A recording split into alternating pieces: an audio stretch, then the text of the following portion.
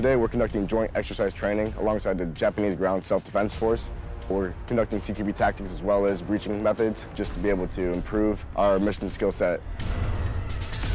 Keeping the trajectory of that muzzle about 1 meter away from his muzzle.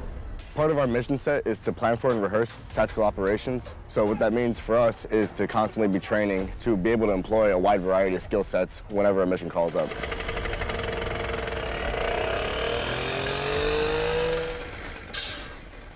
We are fighting for each other, for accomplish the mission, for defense of each country, for nation security.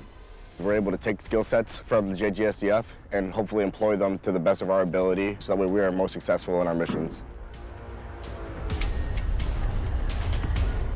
Conducting these trainings alongside the JGSDF is important because we plan to work with them during the active shield exercise, so to get some time to work with them before the actual exercise is going to be helpful.